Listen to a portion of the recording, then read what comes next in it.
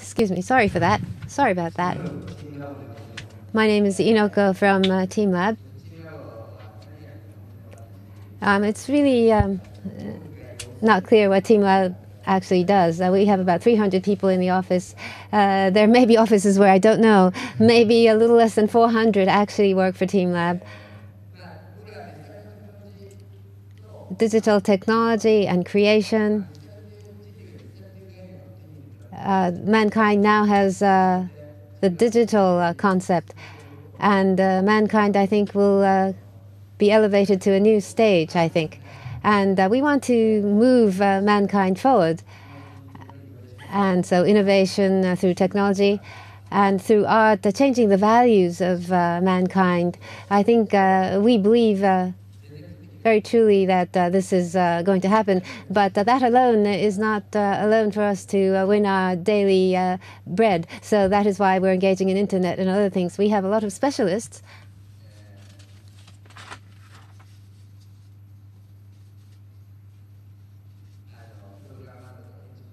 We have programmers, architects, and CG animators, and all these people gathered to engage in different projects. When we do many things. And so I'd like to take examples of things we're doing in connection with cities. That is what I hope to do.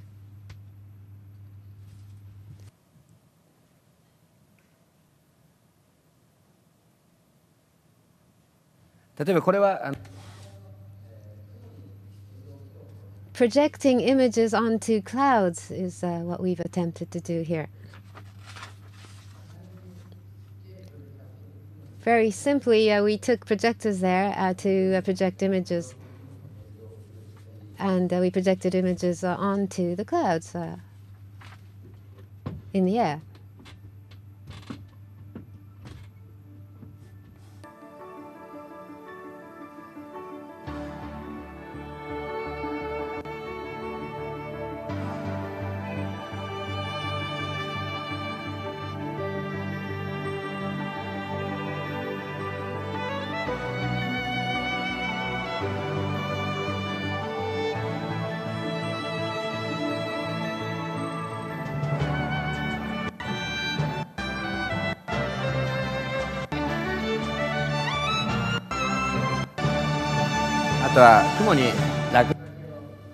We doodled on the clouds.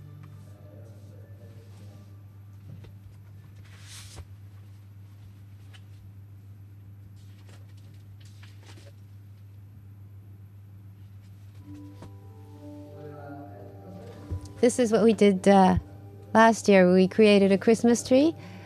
It's in Fukuoka, in Canal City, where we created a Christmas tree. We built up LEDs. Maybe it's hard to understand.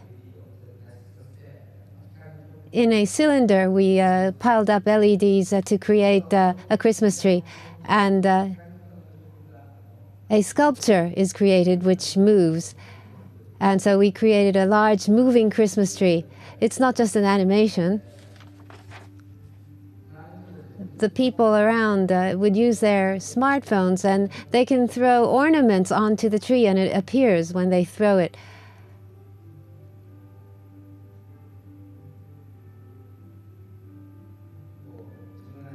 Like that. These are illustrations which people have thrown onto the tree, which attaches onto the tree.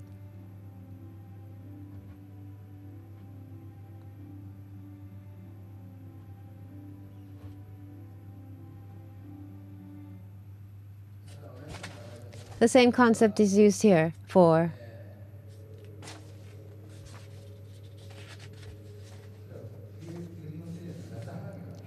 we did a Christmas tree in the wintertime. In the summer, we thought it should be fireworks. So we created, using the same concept, the fireworks. And the people around can use their smartphones. And you pick a screen, and you choose, or you create your own fireworks, and you throw it.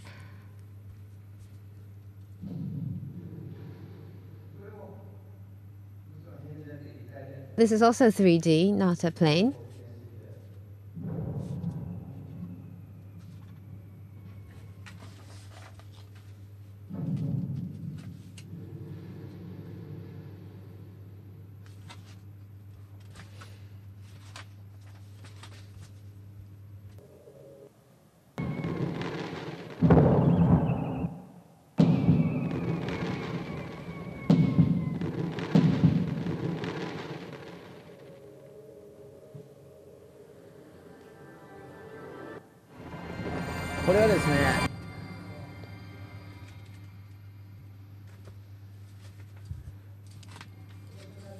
We did this one in the summertime. This is Kagawa in the Seto Inland Sea. And they always had water festivals here. They would make fountains out of the seawater. It's the scene of the Genpei Yashima battle. And so the same battle is reproduced at this site. It's water, so you can see through to the other side. We've recreated the battle.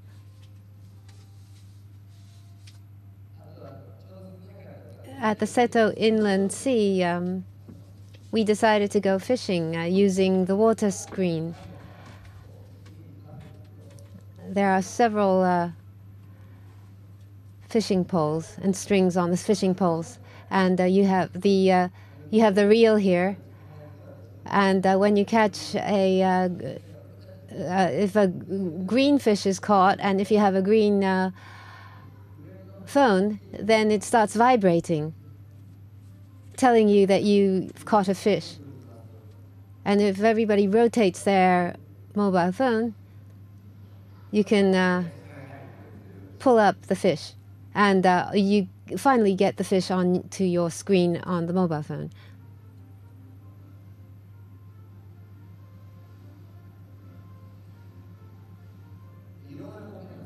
It seems a little bizarre, but there were lots of people who came. It was rather a bizarre scene.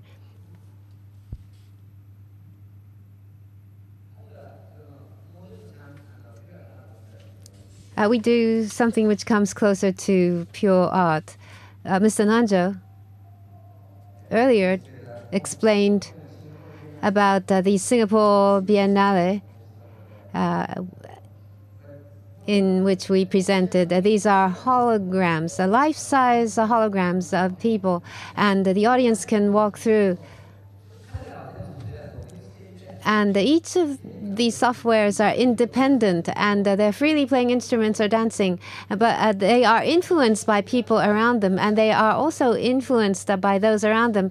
So there is sort of a harmony. In the end, the rhythm also becomes, in the end, becomes unified, and it becomes an orchestra. When the audience come in, some jump for joy when they find an audience. And the impact of that is felt, and then the harmony is lost. When the audience is quiet, then the figures influence each other, and they are all in harmony. A harmony is established to finally become an orchestra. And this will appear again later on. Hologram, life-size, realistic artwork. These are actually possible. I will talk about this later on, so please keep this in mind.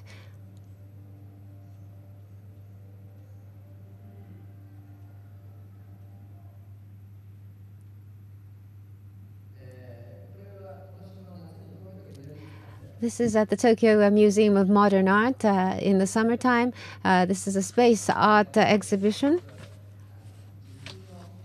And this is life-size man-made satellite model. And we had a series of artwork on waterfalls. And the way we make waterfalls is that you find something to hit the waterfall. And this time we used the man-made satellite. This was incorporated onto the computer 3D, and we would splash water onto it. And we do a physical simulation. And as a result of the physical simulation, the water particles move to draw lines, and the collection of lines make up the waterfall. And we place the actual thing in the space in the room, and we do a projection. This is a series of artworks which we did. The man-made satellite has gravity, so the water particles roam around the satellite.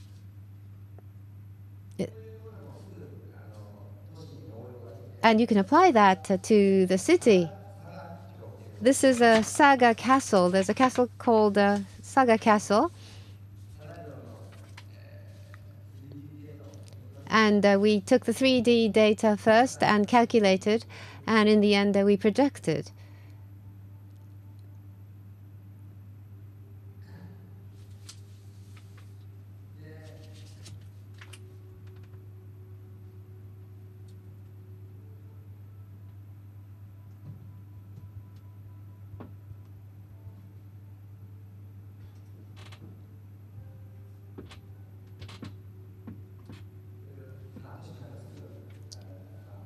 In the city, you can apply the same concept and it becomes an art form.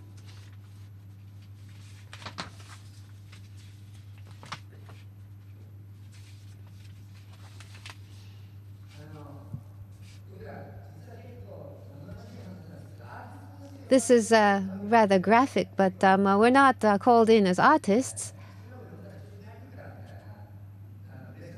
We have pressure to collect a lot of people. The client does not want art, but they want people to gather, and that's what we're asked to do. The water screen, the latter part was art. We're not being paid to do artwork. We have to create things like the reel to attract a lot of people, otherwise it will be criticized by the client. We wanted just to do the waterfall, but that alone wasn't sufficient to make the client happy. So we created a lot of cannons. Saga Castle, during the Meiji Restoration period, was known for the only site where they had Western-style cannons. Or there were some blueprints of these cannons which were left from the time, and so we used it.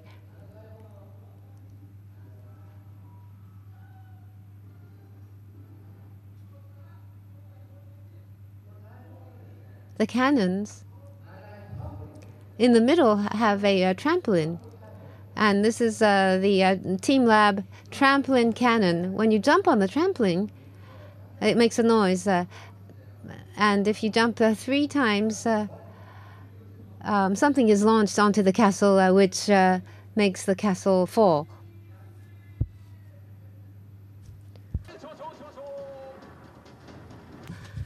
The cannons are launched and toward the castle, and the castle falls.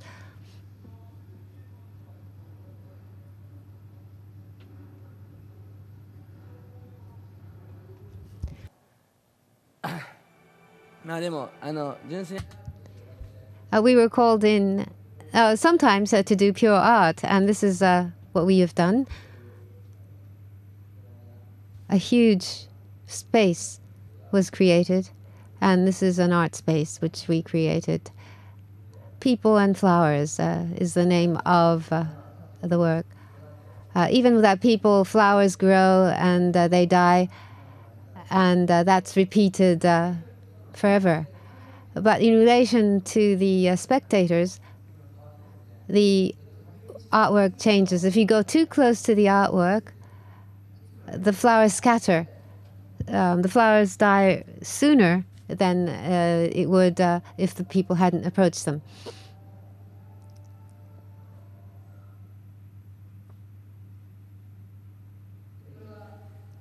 This is, I don't know what this is actually. It's a certain country in Asia which they're creating, and it will be released in December or so. It's a huge chunk of LED, and there are people on the top. It's a huge mass of LED.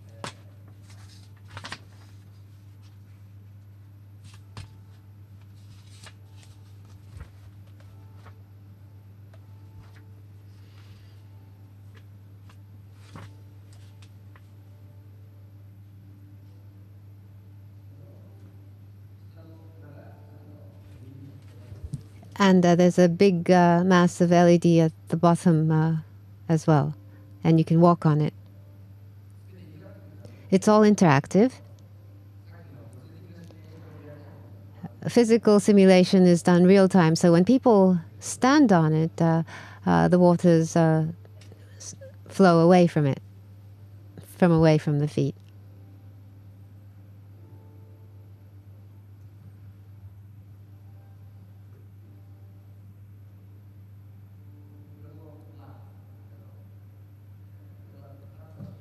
Where people stand, there are more flowers.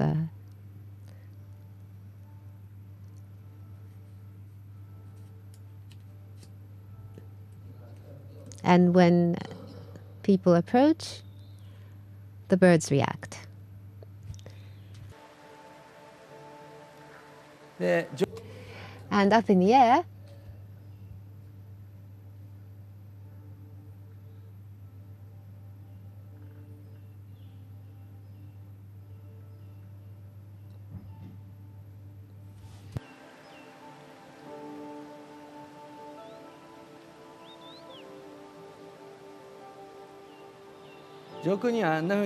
up in the air, you have masses of LED, and the concept is the same as that of the Christmas tree.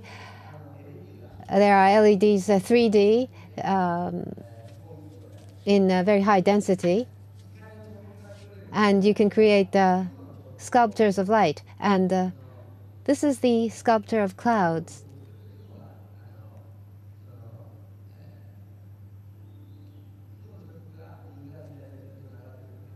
And the sculpture, which depicts a cloud, flows from left to right.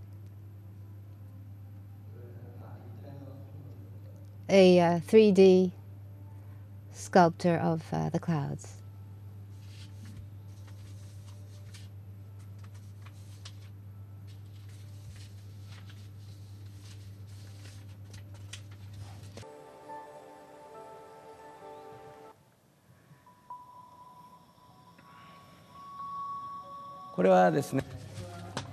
This is at House Tembus. There's a long canal there, and around the canal there were trees planted. We decided to make this entire canal a piece of art, and this is a permanent artwork since September. The trees are lit up from the bottom. When people approach the trees, the color changes. And when the tree changes its color, it influences the other trees to become the same color. And the colors change from one tree to the other.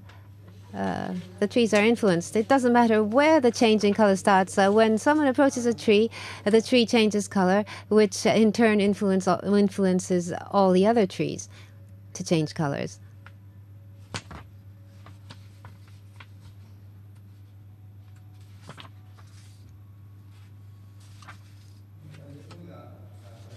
So the entire canal is an artwork.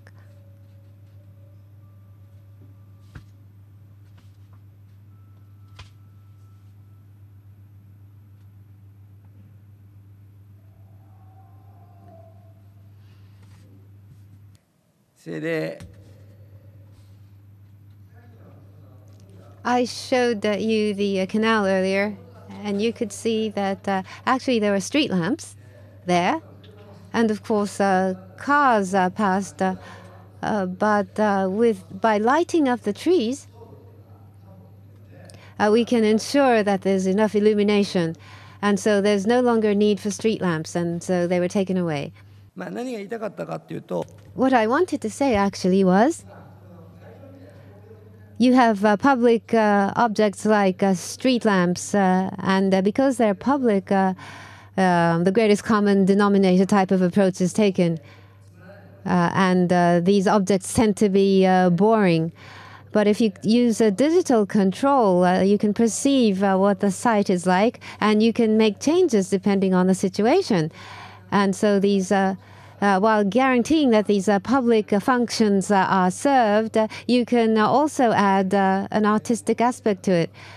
in the future, there'll be art interspersed not in cities, but the city itself becomes an art form rather than art being interspersed in the cities. That is what I think will happen. So on the city and art, this is our approach and our thinking.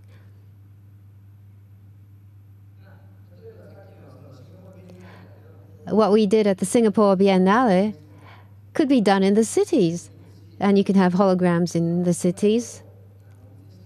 Although I didn't show this one to you today, this is an interactive installation artwork in the city. And it's fine if these things are found in cities. When you think of cities, and since I am talking about the city and art in Tokyo, I'd like to talk about the 2020 Olympic and Paralympic Games. And I believe that perhaps there'll be a complete mental switchover in the next Olympic Games. Leaving aside the technicalities,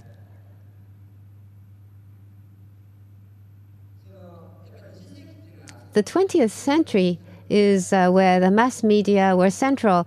All the contents were such that they were for spectators. They were for spectators to watch.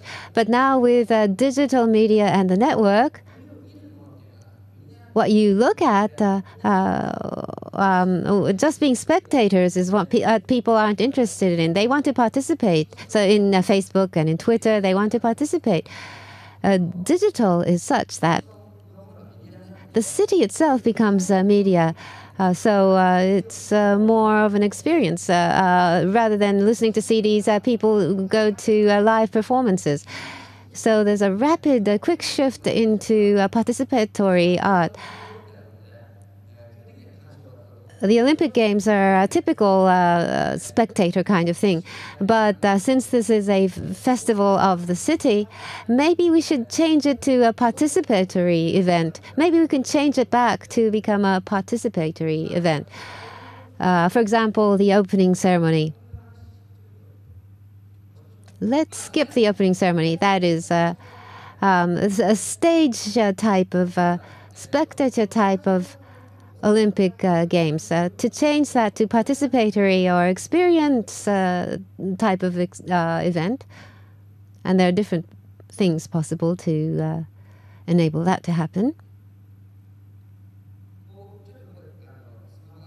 This is a smartphone. Maybe you can't see. There's a candle. It's not lit yet. The candle is not lit. So you see a candle which is not lit.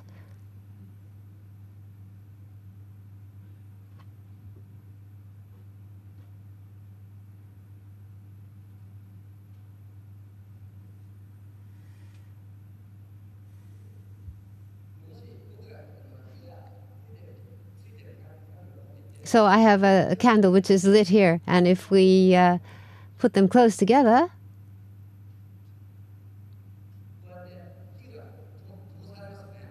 the other candle is lit. Say you have something like this, and you use something similar, and for example, torch relays. In the past, only selected people were torch carriers and other people were watching. But if you're doing a torch relay in the city, all of the residents should have torches, maybe even make-believe or toy torches. When the real torch comes, if there are people on the streets with toy torches,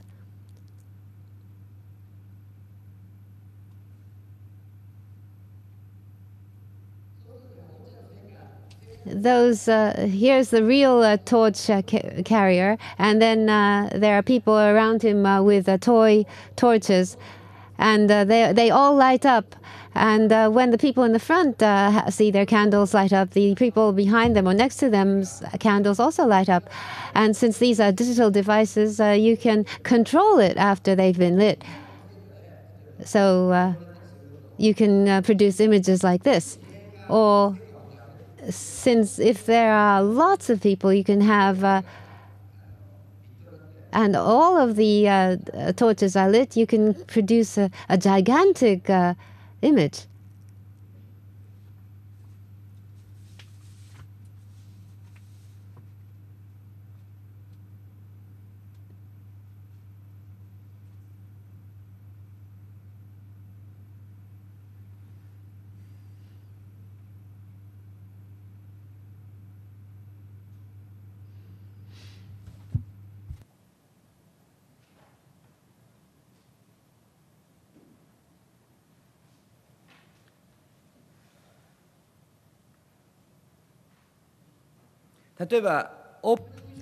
For example, for the opening,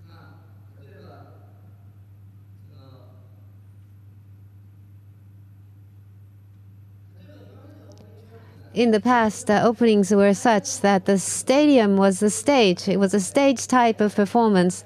There were actors on stage in the stadium, and there were spectators. The audience were just watching. And people watching on television would have cameras which show the performance as if they were actually on the scene. Stages are such that you have scene 1 and scene 2 and scene 3. When scene 1 is over, the stage changes, the actors change, and there's scene 2.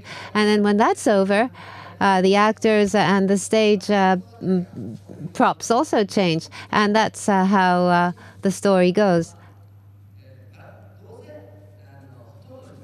But since most of the people watch things through the media, in the city, you can separate the scenes, and people who use the media to watch, when C1 is over, then you can switch cameras to scene 2 and C3. In the cities, you can divide by scene. Each scene becomes a huge art installation. For example, when the opening is over, each of the scene becomes a huge art installation, and you can keep it during the Olympic game season.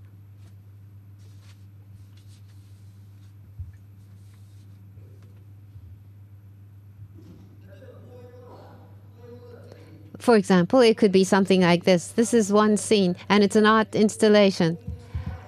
That's the beginning of the opening, and the actors can act here, and you use the video to film it. But then other than that, after that, people can come here and experience the art. And when they experience all of the art, automatically, for example, it can be captured as an image. And if you experience all of the art, when you receive the video, at a glance, it isn't different from the opening scene of the Olympic Games, but you are there because you've had video pictures taken of when you were there. So it seems as if you were actually present in the opening ceremony.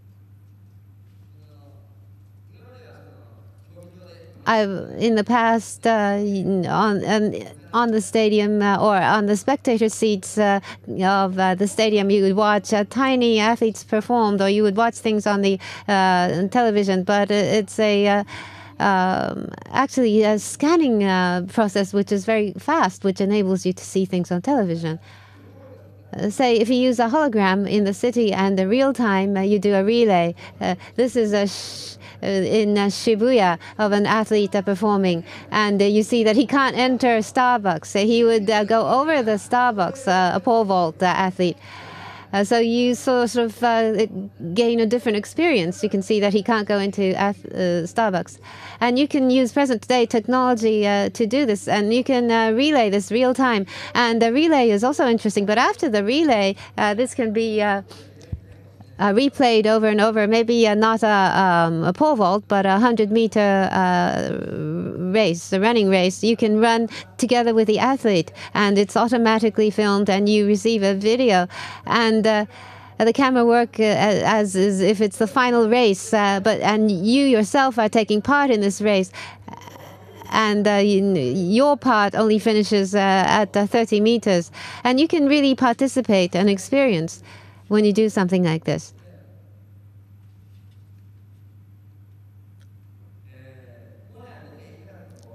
I'm lost as to what I really wanted to say, but this is the way it is. Thank you. Sorry. Thank you very much.